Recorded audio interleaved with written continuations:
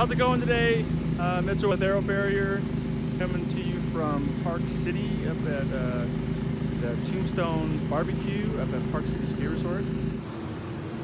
Okay, I'm here with Joseph doing the install at Tombstone, and we've taken it from a 9.7. Right now it's at a 3.5, and we'll put a bunch of thermal images with this so you can see.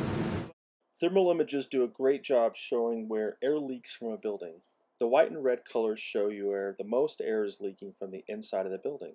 Then it goes orange, yellow, green, blue, and purple, which is the outside air. Air sealing is one of the most important things we do to buildings. When you air seal, buildings maintain inside air temperature. This saves money because mechanical systems don't have to heat or cool all of the leaking outside air. Just wanted to send a conclusion and show you some videos and pictures of our final seal.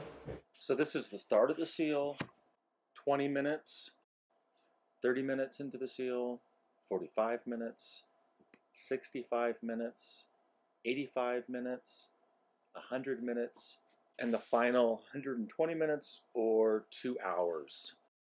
Here's the contrast of the before air sealed and the amount of air leaking out of the building. This is the result of air sealing with Aerobarrier after 2 hours. Okay, that's a quick wrap up of our air sealing and the different areas that you will see sealed and the locations where air leaks. Here's what our final certificate looks like, and you can see we took it from 9 air changes to 3.6 air changes, or a 60.7% reduction in balloon leakage.